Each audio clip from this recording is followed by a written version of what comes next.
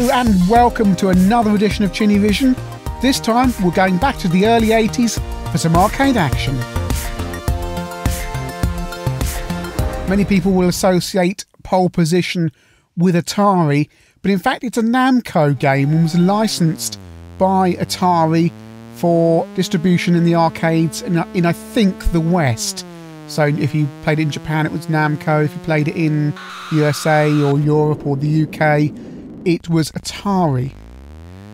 It was a really good arcade racer, great sense of speed, wonderful frame rate, one of the first arcade games to have a 16-bit CPU. I think it was a 16-bit version of the Z80, a couple of Z80 processors in there, some very early sampled speech, a little bit ropey, but overall a rather good game.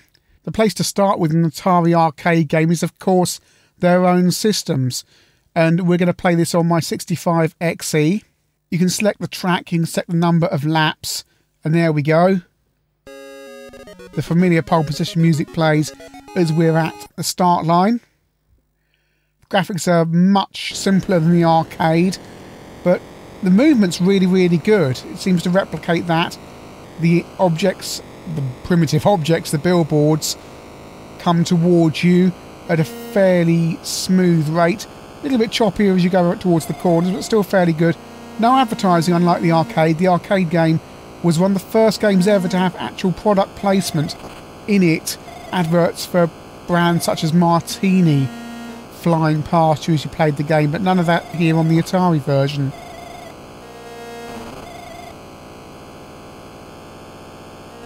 There are in fact 3 or possibly even 4 Atari versions. Certainly there's the Atari home computer version. There was also an Atari 2600 version, which I don't have 2600 so we can't show that, which is very primitive, and an Atari 7800 version, which I do have, but I have no way of capturing for my 7800 at the moment because it's only got an RF output, and so if I did it would look pretty ropey, so we're not going to bother with that.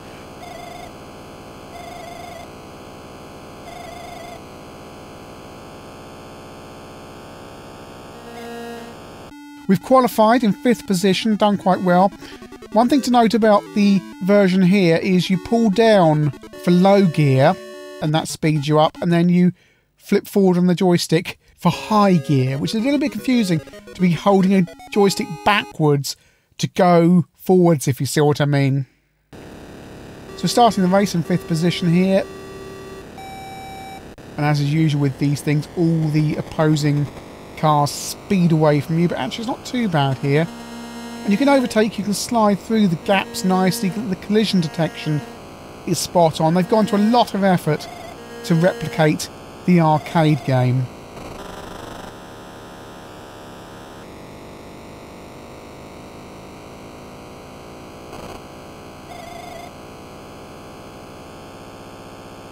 Sound effects are as you would expect in such a game. Oh, just got past him. Down the corner.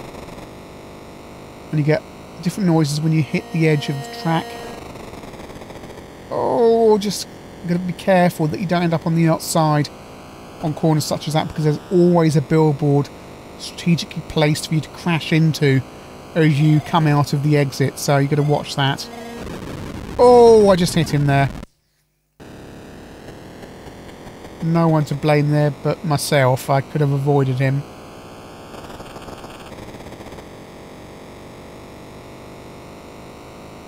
Get around this corner. It plays really well here on the Atari. A very good conversion. I've got high hopes for the Commodore 64 version. It should be able to replicate the Atari no problem at all. The music here, I don't know if that's because it's been converted to PAL, is slightly off. It sounds slightly deeper and slower, so I'm wondering if that's a conversion from NTSC to PAL. I don't know. The graphics are slightly cruder here on the C64.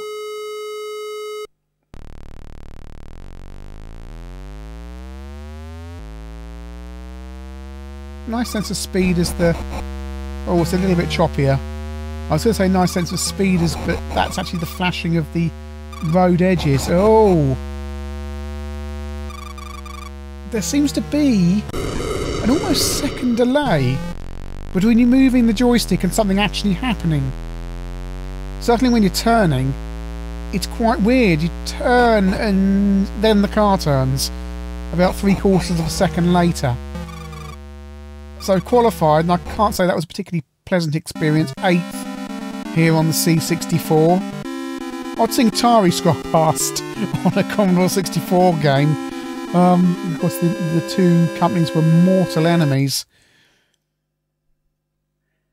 Starting at the back, and these enemy cars look very blocky.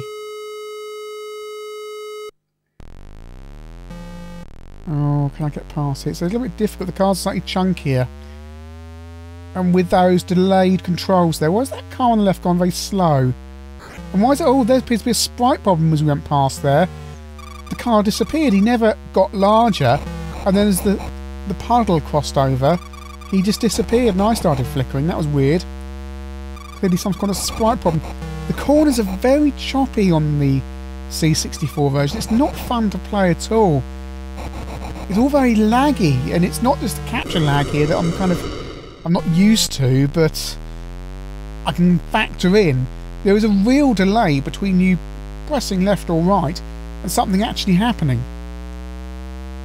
It does have the water on the track though, I haven't seen so far in the Atari version, which is certainly present in the arcade. The billboards look very rough as they go past. Why they're two blocks? Well, I'll say why they're two blocks like that. Perhaps they're sprites and they're doubled up there. It's all very rough and ready, really. Very difficult to control. I keep on saying that, but it's certainly not up to the level of the Atari version.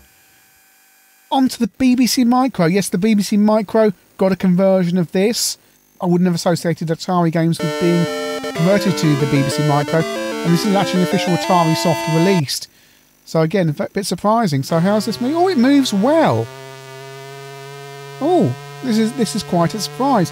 Very detailed sprite, much more detailed than the C64 and Atari versions. It's moving quite well. Do we have good collision detection here? Can I squeeze through this gap? A little bit choppy as we get towards the corner there, and as the cars get closer, they're a little bit choppy as well. The frame rate slips down, and the trackside objects, yeah, 1, 2, 3 frames to get past you at full speed. One thing I should say about the Commodore 64 version is it doesn't employ the same control system as the Atari version, that you just change gears up as you normally would with the fire button, just press forward.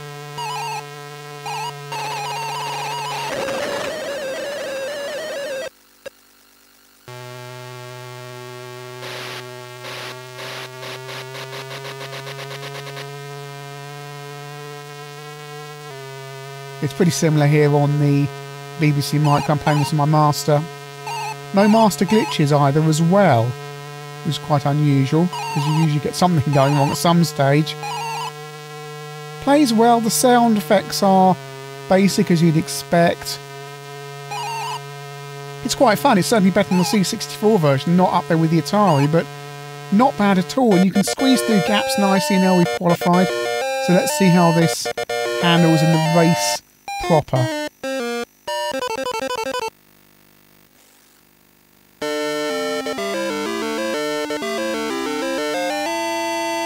This is of a much higher standard than most BBC Micro arcade conversions, it has to be said. And we're off to start the race. Or I can keep up with the other cars as well. That's a nice touch. I'm not just speeding away. Can I squeeze through the gaps though? Is the collision detection any good? Oh, I can't. Oh, I was probably chancing my arm there. It has to be said.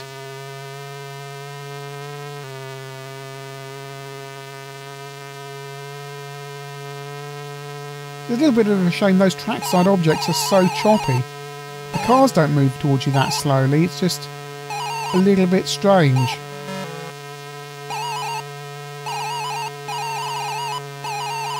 Not bad at all. It's probably one of the better racers on the BBC Micro.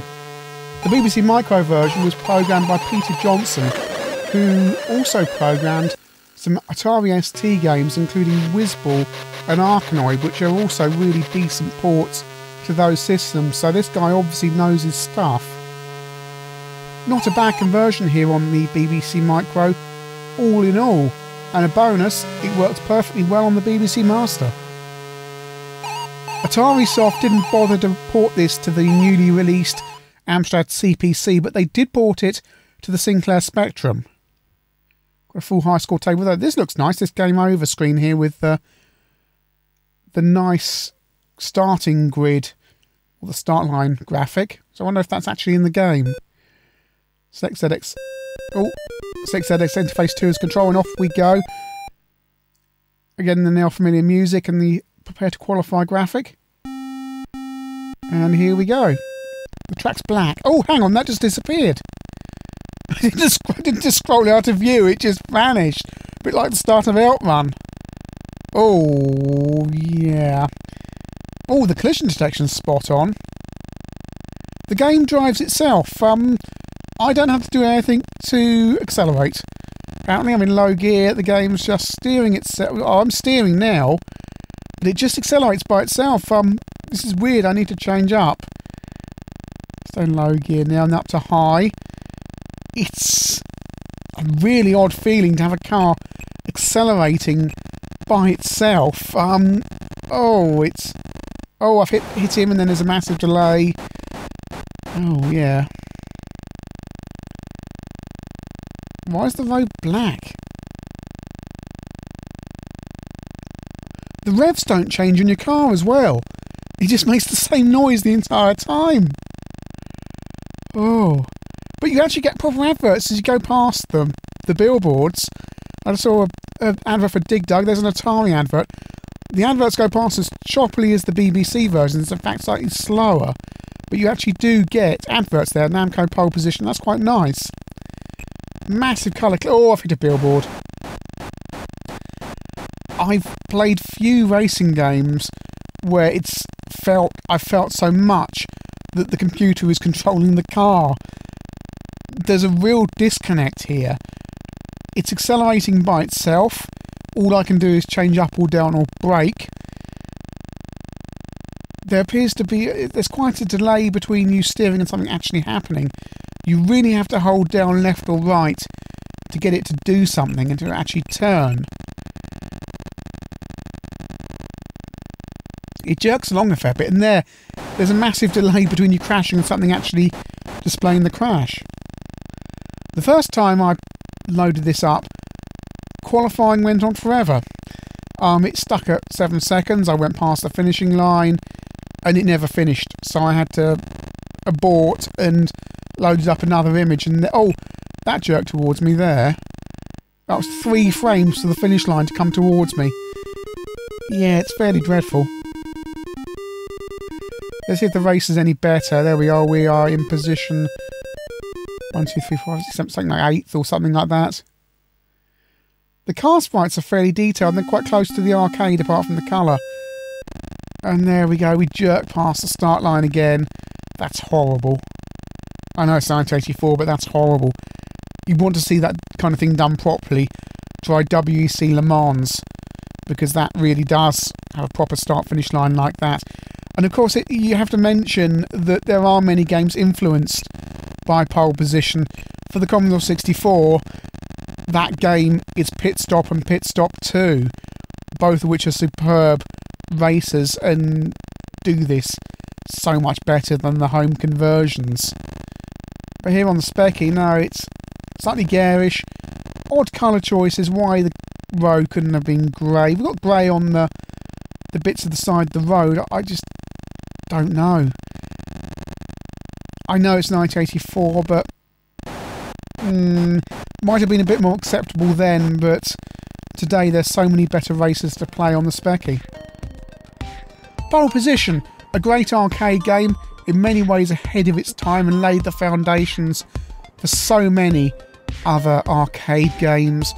On the Atari, it's a very good conversion of the game, very authentic within the system's limitations, moves really well, plays well. It's a really good game. Commodore 64 version should be a good game, but it isn't. There's that delay between steering, it's all rather rough around the edges and doesn't play anywhere near as well as it should do. And the thing is, on a system where you've got Pit Stop 2, why are you going to play Pole Position? On the BBC Micro, a game not blessed with lots of good racing games, it's a very decent conversion. Okay, it doesn't reach the heights of the Atari version, but for a system like the BBC Micro that doesn't have as many colours or have the sound capability, or, let's face it, have a plethora of good games, it's a very polished conversion and very playable. On the Spectrum, it's a letdown, I'm afraid. It's slow, it's jerky, there's a complete disconnect between what you do and what is happening on the screens. There's few games where I've felt that I tried it. I let go of the joystick and let the game do its own thing, and it just ploughed on because it's accelerating without any input from you.